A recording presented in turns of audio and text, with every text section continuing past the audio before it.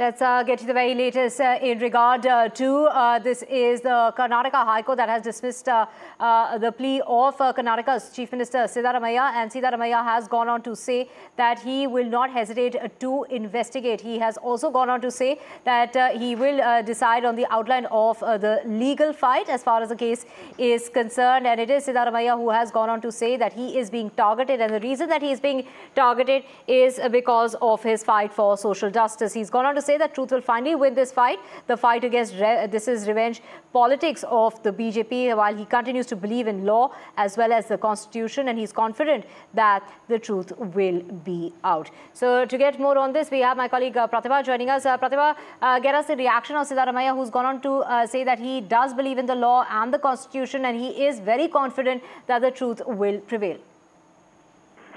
Well, in fact, this is a stand that he's been maintaining ever since the MUDA allegations came out. And here he has gone on to mention that he would be discussing with the legal experts, reading the entire order copy, and then he would plan his legal recourse.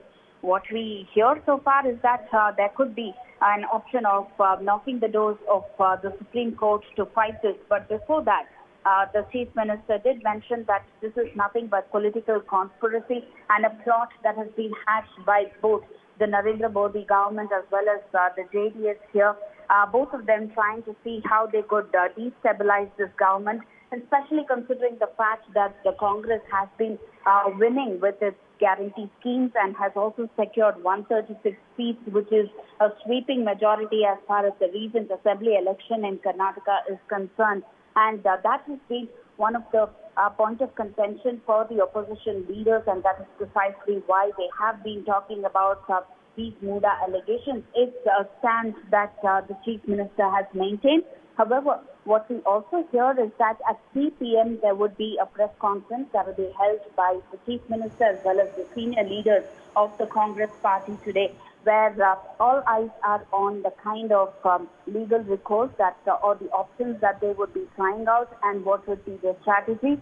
And also in terms of the investigation that has been lined up ever since the verdict that has come out, how he would be cooperating with the investigation is also something that needs to be closely watched. Right, and he has, of course, gone on to say he's not just confident that truth will prevail.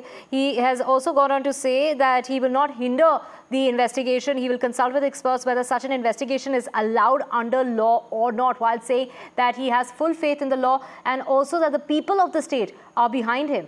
Pratibha. That's right. He has also gone on to say that he is a pro-poor politician, and that in his 40 years of political career, he has managed to retain that reputation of having built and introduced a lot of schemes that have helped the poor, and that is precisely what has irked the opposition leaders who have gone on to bring about these kind of allegations, which are baseless, is also something that he has maintained. He has said that he wouldn't be hindering with the investigation, but at the same time has pointed out that he would be looking at whether these kind of investigations can really proceed according to the law or not. Now, the legal experts, along with them, the kind of discussions that he would be holding, number one, is whether the investigation can be fought or not. And number two, what kind of legal options that he could be trying out. And number three would be whether this would affect his continuance as the Chief Minister or not. These are the three things that the Congress has been trying to work out. In fact, all the senior leaders have been huddled in a meeting at his residence. In a couple of minutes from now, we will be waiting to hear from the Chief Minister himself, who is all set to address the media.